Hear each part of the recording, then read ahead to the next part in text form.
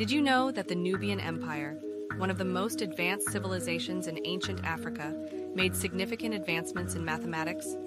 Let's explore their use of complex fractions and geometric principles in architecture. The Nubian Empire, located in what is now Sudan and southern Egypt, made impressive contributions to the field of mathematics.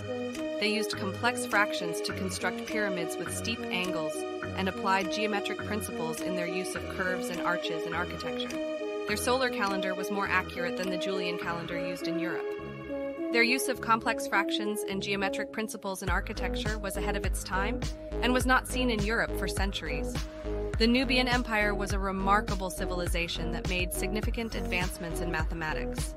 By studying their mathematical knowledge, we can appreciate the remarkable accomplishments of early African societies and expand our understanding of the history of mathematics.